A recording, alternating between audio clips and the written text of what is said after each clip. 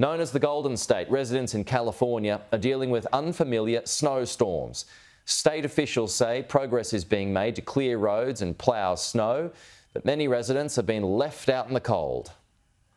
People are getting desperate up here. It's a dire situation, and it continues to get worse. Parts of the Golden State are blanketed under monster amounts of white snow after back-to-back winter storms blasted mountain towns in Southern California.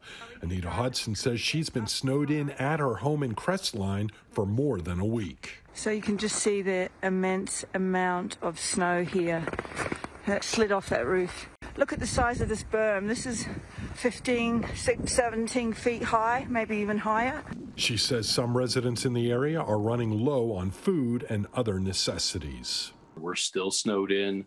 We're having to snowshoe out of our road here to get groceries, to get supplies, and to check on our neighbors. There's a lot of elderly and disabled people in the area that need help as well, and we're doing what we can to check on them. The National Weather Service reports the Sierra Nevada mountain range could get up to an additional 3 feet of snow through Tuesday.